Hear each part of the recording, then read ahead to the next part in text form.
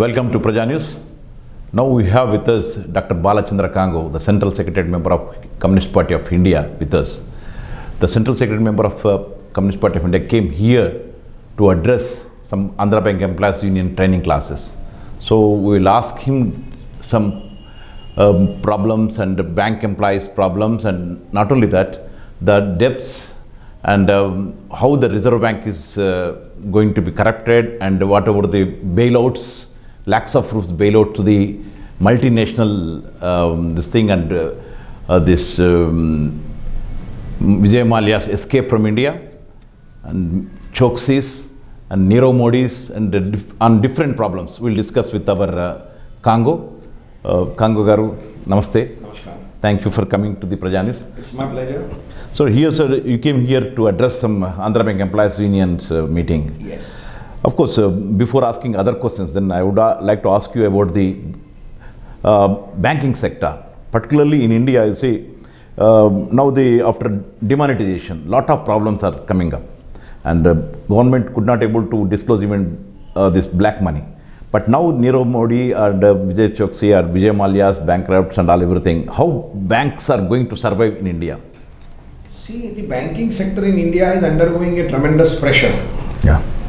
The pressure is partly because of the crony capitalism policies pursued by the various governments in the country. And at the same time, the economic situation is not very good. And the economy is under stress, and that also is affecting the banking industry, and its capacity to recover loan is badly affected. Yes. So these banks are under stress because of these two major factors. And the third factor is there is a tremendous pressure on the government by the private capitalists to privatize the bank, because they want to use resource mobilization of the common man for their profit. Yeah. The general principle of late has been profit for the private and losses for the public. That seems to be the rule, and banks are and the government is also following the same. And therefore, privatization of bank is on the agenda of the government. But that cannot be done because it has public sector has its own strength, and we have been protected during the crisis of 2008 because of the strong public sector banking that we have. And second thing, there is a big social need for social banking in India. In spite of the spread of the nationalized bank in the various areas, not more than 70,000 branches are there, and still many of the Indian villages are deprived of any branches. Even in cities, certain areas are without branches. Yes. So that means the people are not effectively served by the banks, and their requirements of capital requirements are not fulfilled. Yes, yes. So on one hand, there is a pressure, particularly in the farm sector, what we are seeing, that more and more farmers are, in spite of loan waivers from the government, are dependent on the private lenders. Yeah, because public sector banks are unable to finance the farmers effectively. And that is a big challenge that we have. And therefore, in the banking sector, we have seen a lot of churning going on. The technology also is a challenge, because new technology is being used which is replacing the human being, and outsourcing is being done to reduce the cost. Yes. And therefore, contractualization of the labor is also increased. And therefore, a lot of posts in the banks are lying vacant. And the unions are fighting for it. Unions are fighting for recruitment, unions are fighting for effective utilization of manpower, and unions are also fighting for recovery of the bad loans. So all these things, struggle is going on. But unfortunately, the government, under the pressure of the corporate world, is devising various policies which will not strengthen the banks, but which will help in the long run the corporate loot of the banks. Yeah. The recent process of NPA recovery, previously out of the bank profits, about 16 to 18% money was supposed to be used for adjustment against the NPA. After this government come, this NPA quantum has been increased from 18 to 26% to 27%. Right. So therefore, if you see that the capitalists who have looted the bank got an help of almost 3,14,000 to 3,15,000 crores from the Modi government as loan waiver. So on one hand, you are refusing loan waivers to the farmers who are committing suicide, saying that is a bad practice. But on the other hand, you are bailing out the capitalists. Yes, yes. Second thing, in order to recover the money and to expedite the sale of the assets, they have come up with bankruptcy code and other procedures. Now one must welcome it, because the recovery of loan is very important. But at the same time, banks are hit in two ways. On one hand, they are being asked to use their profit to adjust NPAs. At the same time, while settling the dues under the bankruptcy code, banks are asked to lose money. They are supposed to take haircut. Yeah. For recently, there was a case in which 30,000 crores were to be recovered by the bank, and Reliance came forward with a proposal that they will pay only 3,000 to 4,000 crores, and the banks were asked to accept that kind of a proposal. It was refused. 72%. They did not get the expected 72% vote. So the case went back to the Modi government, and what Modi government did, instead of supporting the banks, they have changed the law. Now 72% requirement has been brought down to 67%. So in the next meeting, I think the proposal will be accepted. And that means instead of 30,000 crores, banks will get only 3 to 4,000 crores. That means 84% haircut will have to be taken by the banks. And this is crony capitalism. This is how this present government is helping the capitalists to loot the nation. First they loot the bank and create NPAs, and then through bankruptcy code, they again purchase the same assets at a lower cost. And in the bargain, people and the banks are losing. Yes, sir. So this is one. Second thing, in order to divert attention, the banks are in losses. Government is going for a merger in a big way. Recently, 4 state banks were merged with State Bank of India. And now the net result, as per the answer given by the minister in the parliament, 7,000 branches, that means 30,000 branches are closed down. So that means the people are suffering. 7,000 branches, customers in 7,000 banks now have to run here and there and accept whatever services that are available. So similarly, now the merger has been, after the strike of 26th against the merger, Vijaya Bank, Baroda Bank and Dena Bank merger has been approved by the government. So government is showing that it is vindicative, it is not listening to the workers' demand, and at the same time doing mergers so that the value of the public sector shares would go up, and government will get money by privatizing them. So government plans to have a larger bank with greater capital so that the value of the shares increases and government can get money out of it, rather than strengthening the economy and the common man. So this seems to be the ploy, and therefore AIBA and as well as left parties are opposing this kind of policies of the government. Yes. But now in social media we used to see that a lot of comments on the bank employees, particularly when Nirav Modi's case was there, that duping the banks, which particularly that private bank. At the time they commented like that because of the unions, that is particularly left unions, they supported the officers, that is the reason that is happened. See, one must understand that the giving of such big loans is a policy decision in which the unions are never involved. Never involved. Understand? But public doesn't know that. Yeah, it's the law has been, in order to attack the public sector, you have to first attack the public sector employees. Yes. See, basically when structural adjustment program came, what was the philosophy? Philosophy was that the unions are strong, and because unions are strong, workers do not work and they demand more money, and therefore inflation increases. Therefore, if you want to reduce inflation, first of all, you curb the power of the trade unions, you change labor laws, make labor chiefs take away their power and privatize the public sector.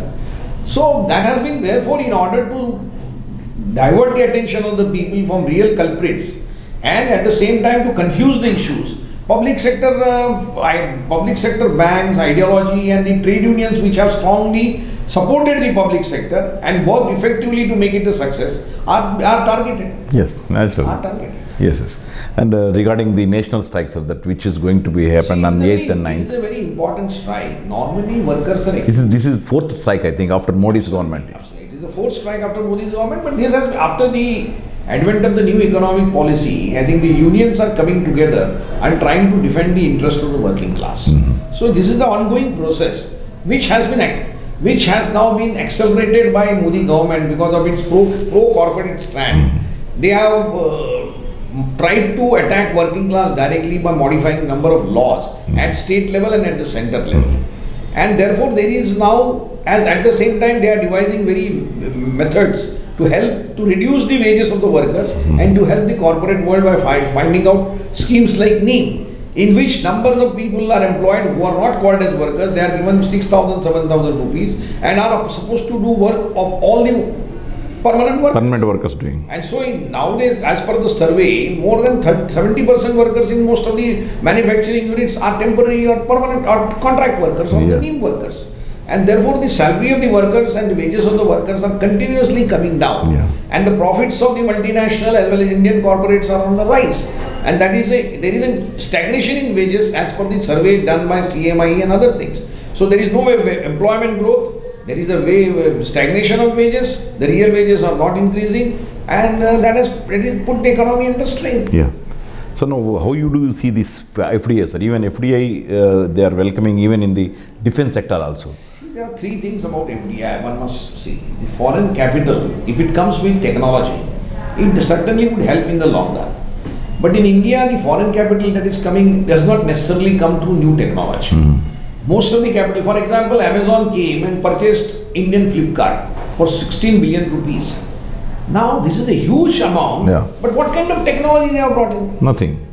So, acquisition and merger is one of the methods by which the assets in your property and assets in the nation are being purchased by foreign companies. So, that is one. Second thing, many foreign companies come with an interest to exploit the natural resources. In the like coal, steel, electricity and others. They did not necessarily develop the infrastructure for the benefit of the Indian people. So, and the money sometimes is invested into only share capitals. It is called as a short-term capital flight. The people invest, the share market goes up, they sell the shares, earn money and run away. So if you feel today it is being claimed that India is the hottest destination for FDI, one can always also claim that India is the place from where the lot of money is going out. So it is one of the hottest destinations to take money out. Short-term money. So these are the two areas of concerns as far as the foreign direct investment is concerned. And the third area is definitely a welcome area where the technology is being brought in and where employment generation takes place. But this is very small amount when compared to the total amount that is coming, and the total impact of this, it is a very marginal. Negligible, I can say.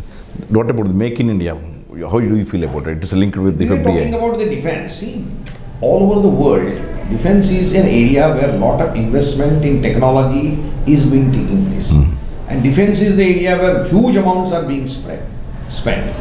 So naturally, when this government came and declared its ambitious plan to modernize the military, naturally huge amounts were promised. Now Indian capitalists have become very strong. They feel that why shouldn't we get the share out of it?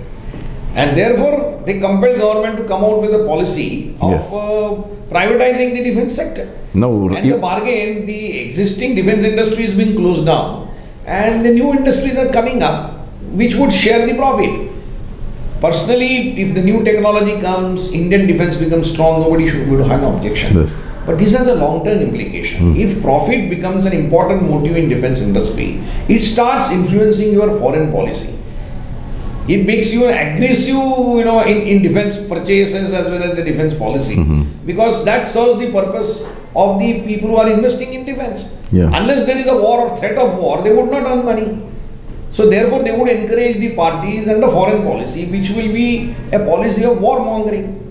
And that is the danger. That is the danger that India's foreign policy will be permanently changed because of the private interests that are being generated by Modi government in this in defense industry. Then Rafale? Rafale is a very interesting and important examination. Daily it's taking new turns. I don't want to go into the nitty-gritty of the whole thing, but there are certain questions which, as a common man, we would like Prime Minister and the Defense Minister to answer. The questions are very simple. First question is, Hindustan Aeronautic Limited is a proven company with credibility, experienced, who has a long history of producing good aircrafts for Indian military. Mirage, Suzuki, Sukhoi, as well as MiG airplanes, Nat, Ajit, and so many planes have been manufactured. And they were in negotiations with Default, that is the owner of the Rafale. And in 2015, it was said that 95% of agreement is complete. Suddenly, our Prime Minister goes there and HAL is just kicked out of the agreement, and a new company, which was just formed 10 days back, which does not have a property, which does not have an experience of preparing or producing even a small nail, forget about the plane, it suddenly becomes a very attractive proposition for the South, and they sign a settlement. So this is a question which people are asking, that why HAL was removed from the agreement. Who said that? Who compelled it? On the record, the French trade unions are on the record when they question why HAL is not in the part of the agreement. The Dassault chairman is on the board saying that if they would have insisted on HAL, then they would not have got Rafale contract. That is what precisely the French president said. Yeah. That the choice of Ambani factory was done by the Prime Minister. Yes. This is an accusation which the Prime Minister has to answer, which he is not answering. Second question which comes immediately to mind is that when the questions was asked about Rafale in the parliament, then the state minister, Mr. Bhamre, replied that the cost of the plane was 670 crores. Yeah. And it contains all the armaments and other conditions which were previously there in the UPA agreement. And now suddenly we are told that 1600 rupees is the cost of the flight. Why this? Who took this decision of increasing the flight? Thirdly, the negotiation was for 126 plane and suddenly agreement is only for 36 plane. Who took this decision of reducing the requirement from 126 to 36? Increasing the price. And increasing the price. These are the questions which common man is asking, which should be answered. And unfortunately, the debate takes place on who is Chor, who is Ma Chor, who has taken money in Bofors and Augusta deal. We don't mind debating those, but this cannot be related. Rafale is a different issue. There are certain pertinent questions which is raised and government has to answer it. Government's defense is that Supreme Court has given it a clean sheet. Now this is another false propaganda. Yes. What has Supreme Court said? Supreme Court has said that the government has given them some information. On the basis of that information, they say that it is not their jurisdiction to discuss about price. That's all. But now government is on the record saying that the information given to Supreme Court was defective. Now on the basis of defective information, if you give a judgment, naturally the judgment also becomes defective. And that is the logic. Therefore, Supreme Court cannot be used as a shield by the government, which has been unfortunately done to dupe the common people. Yeah. See, ultimately in a democracy, Parliament is the supreme body.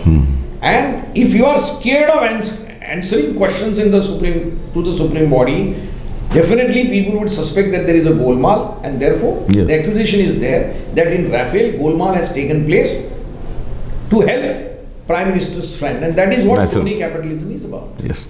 So lastly, Dr. Kango, then regarding the Sabarimala issue, now it's became very hot topic, hot issue also. See, Sabarimala issue has evolved because initially the Kerala High Court had upheld the tradition of not allowing women between the age of 10 to 50 in Ayyappa's Mandir. But subsequently some people went to Supreme Court and Supreme Court ruled out that as per the Indian Constitution there has to be a gender equality and there is no scientific logical basis for not allowing women from 10 to 50 years from not taking darshan. And therefore they ordered the Kerala government that those women who want to take darshan, it is the government's duty to see that they are facilitated. Yes.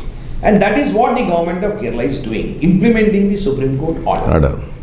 Now, when Supreme Court order is to be implemented, the BJP RSS thought it is an opportunity for them to play emotional feelings of the people and to use tradition to attack the left government, which they have been trying to do since last 70 years but never succeeded. And they saw an opportunity in it. And therefore, their President Amit Shah went to the extent of threatening the Supreme Court, saying that Supreme Court should give judgment only which could be implemented. Now this is the most funniest part of the thing. See, Supreme Court they can never consider whether the judgment is implementable or not. They have to give judgment on the basis of the Constitution as a law and on the basis of the facts. Whether it is the duty of the elected government to implement the decision. If government cannot implement, it is government's failure. Yeah, actually, in fact. Therefore, if the president of the ruling party is threatening the Supreme Court, that itself shows that the politics that BJP is playing, they are playing a diabolical game.